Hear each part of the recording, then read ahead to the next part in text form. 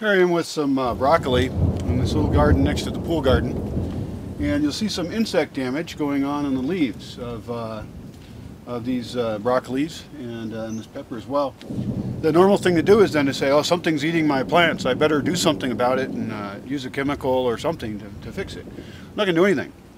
Whatever it is, it's eating them as food for something else, and they're attracting those things. Plus, they haven't hurt the actual fruit yet, and so, you know, most of this leaf's just fine. So I'm not really too worried about it. I will keep an eye on it, but the wrong reaction is to think, oh, the problem is the insect. The insect is part of the biosystem and may play other beneficial parts. So we'll see. Oh, look, a nice blackberry blossom. We just had blackberry season. I feel like there's two of them or something.